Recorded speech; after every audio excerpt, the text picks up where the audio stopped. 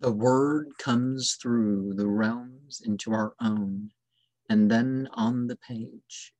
The order was established before the initial compilation of the sage. The form can't be embellished or undergo translation, but a mage can have full access to the meaning of and be in accord with the function of the sacred scripture for this world and age. And this was in regards to a show about compilation and translation of sacred scripture.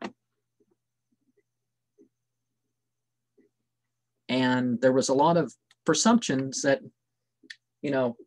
one, the person doing the show did not have full access to some of the information, like contextual information about when certain passages were first learned or first written down, that sort of thing.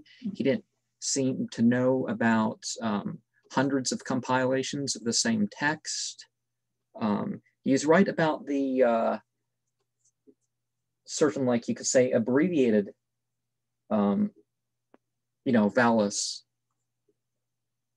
writing downs of the text, and that how people, for the most part, memorize the thing. But one of the things that I would expect of a scripture of an age, in this international age, that everything can be fully translated, perhaps not in the one sentence or something like that. Sometimes you need a few sentences, or I've seen cases of like 4 sentences for the one sentence, and whole like paragraphs almost to translate a certain term, but certainly the meaning is available. Something happens with the sound, and even, I guess, the word order on the page visually, that doesn't happen with the others.